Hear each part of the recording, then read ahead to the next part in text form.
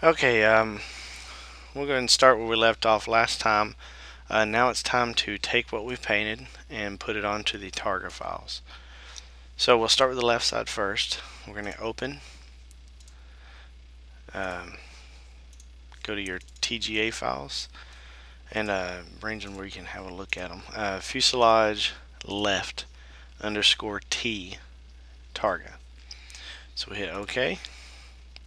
It's going to load that texture in here. So what we're going to do, best way to do this, now everybody has their own style, this is mine, use what you want. The best way to do this, get rid of that. On your outline layer, take your little magic wand here, set the tolerance to 1, and make sure there's a check mark in anti-alias AA is what I call it because I can't say it right. Now we're gonna check mark in that AA, and then a L1 intolerance, and we're gonna click on the black part of the outline layer here, the very top layer, basically making a selection. And what we're gonna do now is go to we're gonna deselect the outline layer, scroll all the way to the bottom. Right here on background, we're gonna make a duplicate copy of our background. So right click, duplicate layer, background copy, hit OK. Now select your background, your original background, deselect it so it's not visible, click on your new copy. We're going to go up here to layer, merge visible. So basically everything's on screen now will be merged into one layer. So there you go, one layer.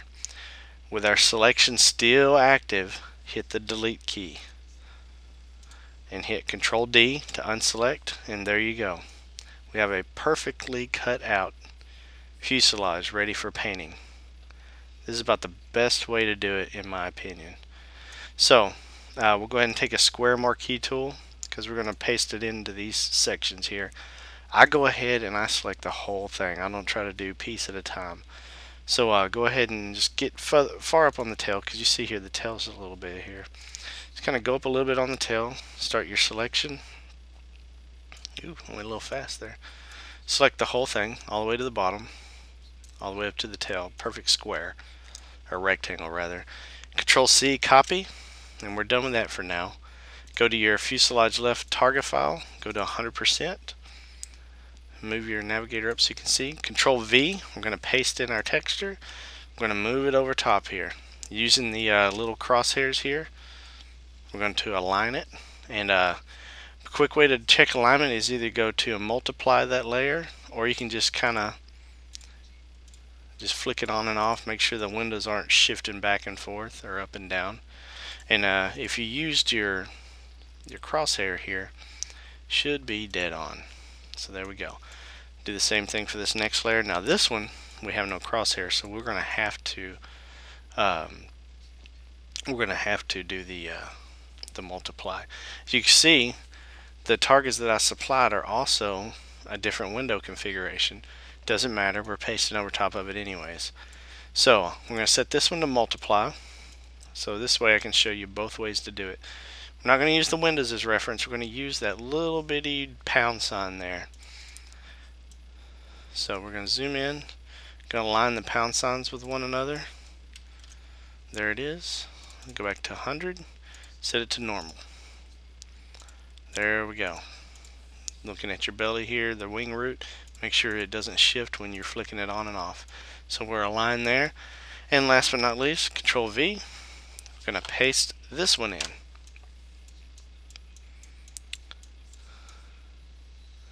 Using our crosshairs. We got crosshairs now, so we should be on it. Or there we are.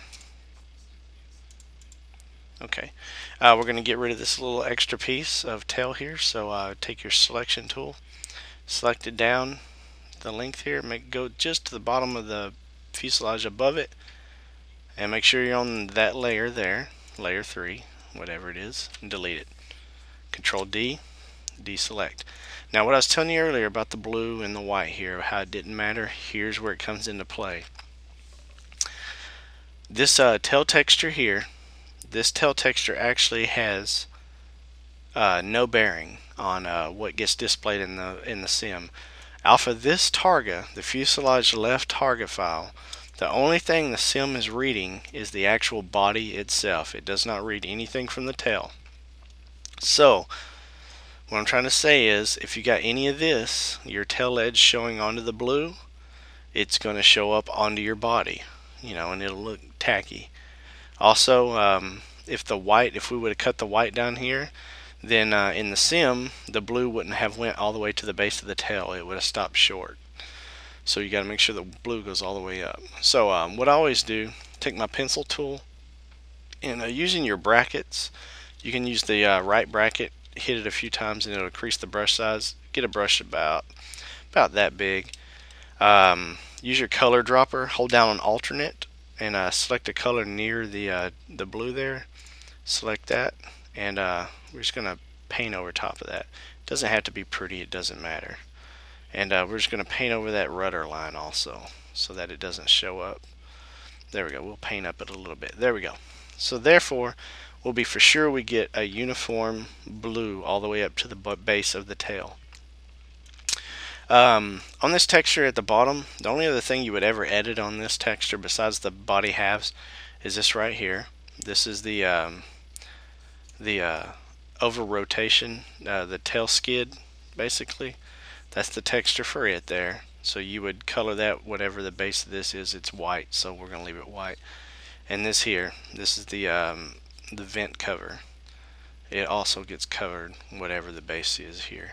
So whatever you color this, you need to also color the outline of this. In doing that, you just select it with your magic wand and then just color it over. No big deal.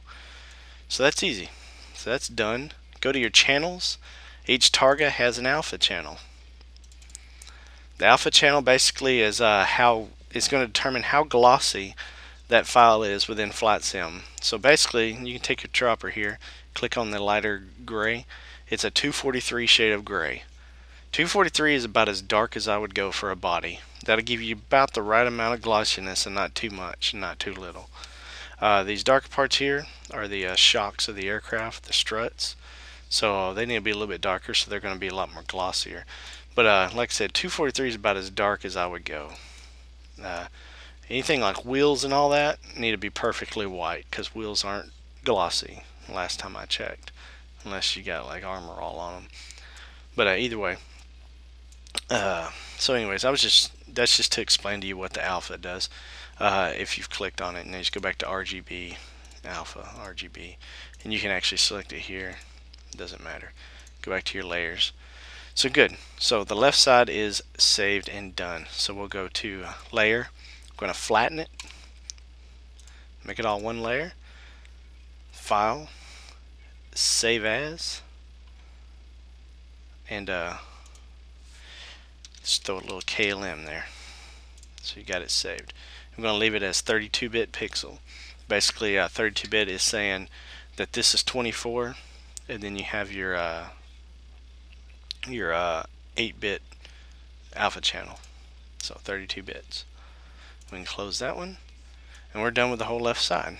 So we can go ahead and just repeat the same thing for the right side, and that's where we'll pick up next time.